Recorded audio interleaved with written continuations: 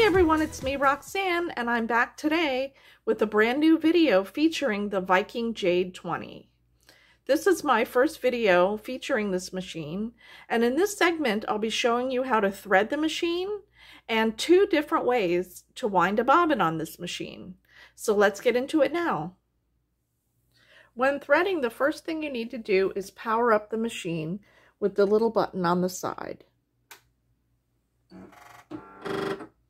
That sound and action you heard right here at the needle was the machine recalibrating itself, and it will do that every time it's powered up. The next thing you need to do is open the top cover of the machine to expose the spool pin, and make sure that your needle is at its highest point, which will be pressing this button. That's for the needle down. And pressing once again, and now you know the needle is at its highest position for threading. The other very important thing to remember is making sure that your presser foot lever is up. You don't want your presser foot down when threading. Start off by placing the felt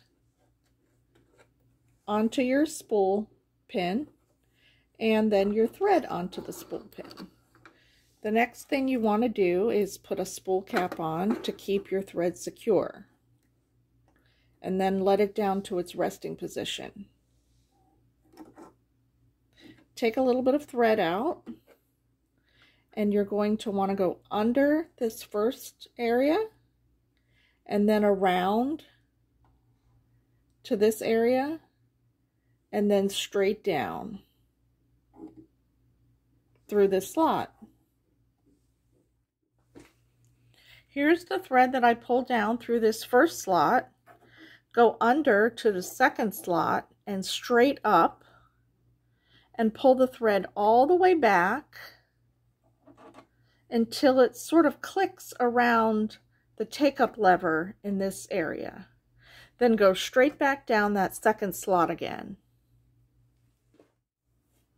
Now the last step before threading your needle is to go through this thread guide right above your needle. So take your thread and go right around the thread guide just like that. Now the last step is to thread your needle using the needle threading mechanism. Notice this small hook. Go under and over that. Press this little lever down. This little arm will swing right behind your needle. Then you go from under to over through that little fork until you feel it catch, which is a little hook that goes straight through your needle. And that's another reason why it's very important to have your needle at its highest position, or this needle threader won't work. So then you gently let go, and your needle is threaded, just like that. Now I'm going to show you the standard way to wind a bobbin on the Jade 20. Start off as if you were threading with your spool on the spool pin, and go over to the left right under the first thread guide just like you did when you were threading. Go around the back of this thread guide and pull it straight forward until it's under this thread guide. Now go around this next thread guide and under the tensioner and pull this thread straight over to your bobbin winding mechanism right here. Now take a bobbin, and I got green bobbins to match my machine, and notice that there are some holes in the bobbin.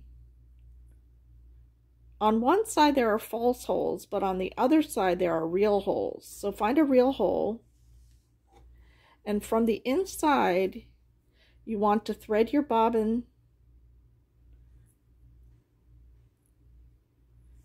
pull out a little bit of thread, and then place your bobbin on the bobbin winding mechanism and press it to the right. And you want to hold that little tail. Now start your machine. and wind your bobbin.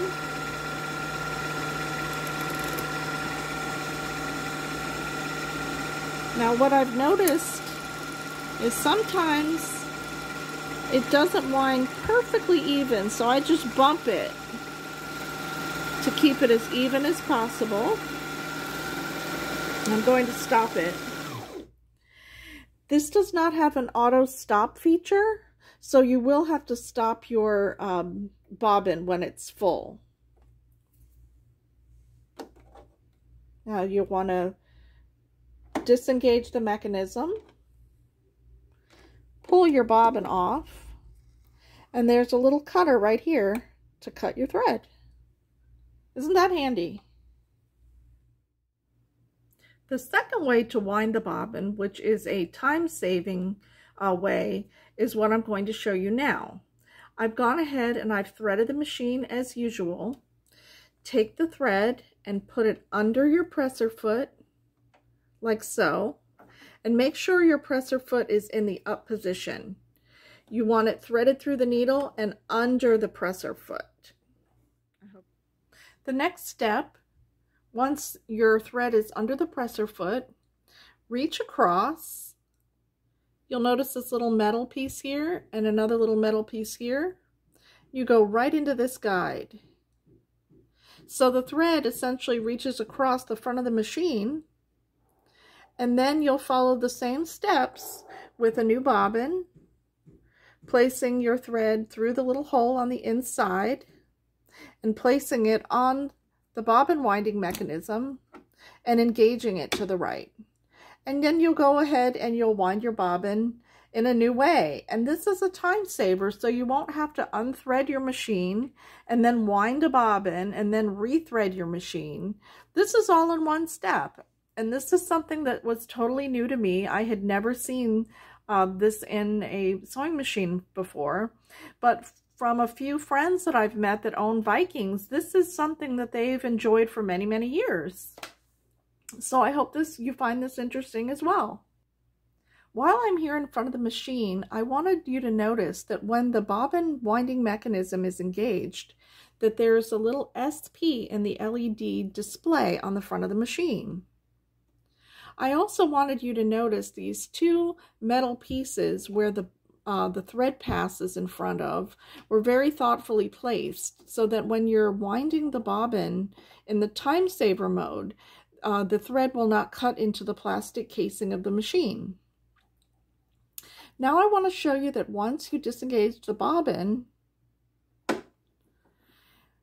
it defaults back to stitch number 1, which is a straight stitch in the center needle position. Now I'm going to show you how to insert the bobbin. Pull this little black button to the right and your plastic bobbin cover will pop right off. Take the bobbin I just wound, and it needs to be wound counterclockwise or in the shape of a P. This is a simple drop in, so you simply drop the bobbin in, and then you run the bobbin thread along this little track to stage the thread. When you get to the bottom, you pull it off to the right. Replace your plastic bobbin cover, and you're all ready to go. Thank you for stopping by today and watching my first video featuring the Viking Jade 20. I hope that you'll subscribe to my channel if you're interested in more videos featuring this wonderful machine. I'll be going through step by step on all the different features that this machine has to offer. So as always, have a happy creative day. Bye now.